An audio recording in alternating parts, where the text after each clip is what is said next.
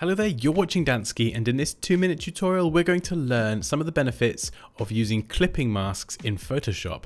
So you can see I've opened up a vampire inspired composite that I've created, and we have the background which has the subject all on one layer, and then we have this blood effect here, and in the folder there are a bunch of different layers and it gets quite complicated, but we'll ignore that, we'll leave that collapsed for now. And it doesn't matter if this is a single layer or a folder, clipping masks work with either.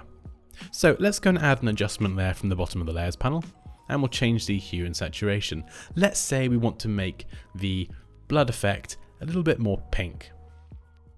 So as I adjust the sliders, you can see it changes the color of the blood, but it also changes the skin as well. And if I check the colorize box, well, it completely changes the color of the skin and the lips.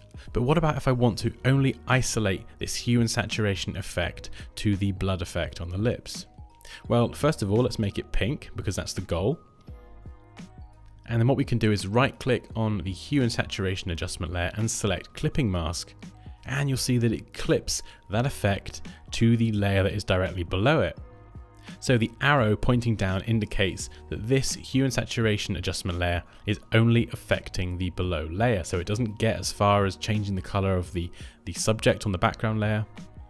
And the underline effect here on the blood effect folder indicates that this has a clipping mask applied. And we can actually go and add multiple clipping masks.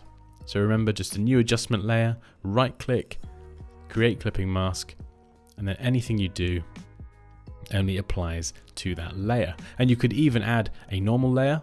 So let's just go and get the brush tool here. In fact, we'll make a clipping mask out of this first by right clicking and selecting create clipping mask.